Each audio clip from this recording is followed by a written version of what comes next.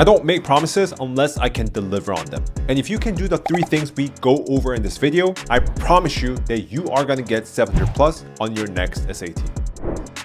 You see, what most people don't realize is that SAT math is not rocket science. You don't have to be a genius to hit the top 1 percentile. Instead, there is just a quick, simple formula to get there. And if it's your first time here, my name's John. I've been an SAT math tutor for the past 11 years, and my specialty is taking a student who's currently in 400, 500, 600 range to 700 plus by their next SAT through online program SAT Math Accelerator. Link in the pinned comments. Anyways, as I mentioned, there is a quick, simple formula to hit top 1 percentile, and there are 3 moving parts. And the first is going to be concept mastery. What do I mean by that? Well, as we all know, there are 25 concepts that are tested on the SAT, and these are the 25 concepts you will see on your next SAT. I'm going to link this in the pinned comment, but what you have to understand is that for every single one of these concepts, for example, for quadratics, there are 5 separate things that you need to know about quadratics for the SAT. And that's going to be the case for every single one of these concepts, but let's use quadratics for demonstration purposes. How can we reach mastery on quadratics? Well, here's the thing. This is going to be the concept summary that my students use inside the Accelerator program, but here's everything you need to know about quadratics. There are going to be 5 different things. So for example, first is going to be x-intercepts. Second is going to be finding the sum and product of the roots. Third is going to be based on finding the location of the vertex. There are 2 methods. And the fourth is going to be vertex/standard form for a parabola. And the last but not least is going to be discriminants. And for every single one of these subtopics for quadratics, you kind of have to have everything mapped out on how it works and when to exactly use it. So for example, when it comes to quadratics, it's going to be testing you on how to find the x-intercepts. And to do so, you're going to need to know how to use the factoring and then how to use the quadratic formula.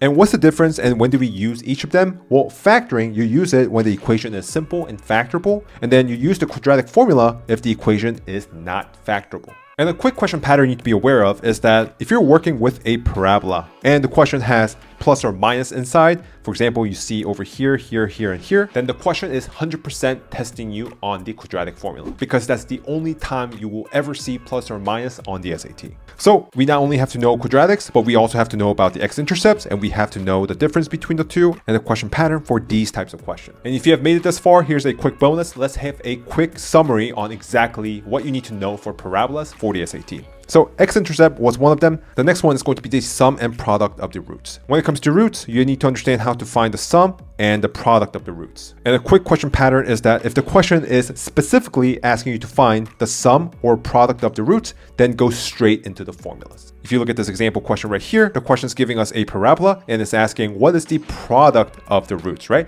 Then go straight into the formula, C over A. And to save time, let's quickly go over the rest. The third thing you need to know for parabola is going to be vertex. You need to understand how to find it using the vertex formula, which is going to be negative B over A, versus the midpoint formula. And next, you have to realize that SAT is going to test you on 2 separate forms on expressing a parabola. First one is going to be the standard form, and second one is going to be the vertex form. And lastly, it's going to be discriminants. Discriminants is going to be tested 2 separate ways. First one is finding the number of roots. Second is going to be finding the number of intersections between line and a parabola. So the key here is that if you can have everything mapped out in your head, you know exactly how the SAT is going to test you on these types of topics, then you have essentially reached mastery. Because when it comes to quadratics question on the SAT, whenever it comes to parabola, it's going to fall under one of these 5 different types. So if you see a question testing you on quadratics and is testing you on the x-intercepts, it's either going to be based on factoring or quadratic formula. It's that simple. Having the mastery of the concept is what allows you to solve every single question correctly. But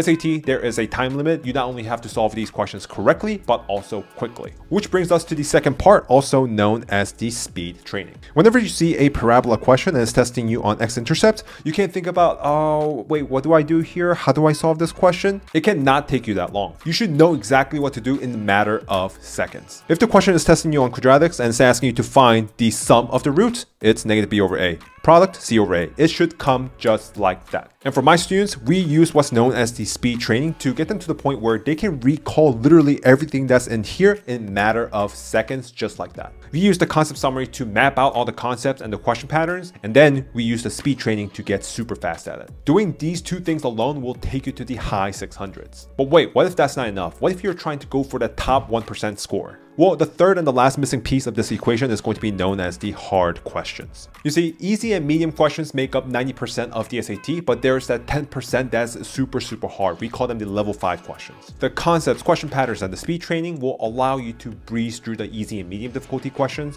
but when it comes to the hard level 5 questions, you have to go through a lot of them and learn the ins and outs of these level 5 questions. And one way to do so is by going through the last few questions of the math portion of the SAT practices. And me personally, I don't think that's the most efficient way to do things. I mean, you can still do it, but you want to save these exams because you have limited number of these practices, and instead use them as you get closer to your next SAT. So for my students, we use what's known as the SAT Math Solidifier, which is literally the collection of the hardest questions you will ever see on the SAT, so that you know the ins and outs of these level 5 questions, which will soon become very easy. And what that means is now you are capable of solving every question correctly, quickly, including the level 5 question. And doing so will take you to bare minimum 700 plus and even a 750 plus on your next SAT. And if you're just getting started with SAT prep, or you've been studying for a while and your score is stuck, or you just have no idea what you're doing, then check out this 4-step guide to 800 on SAT math.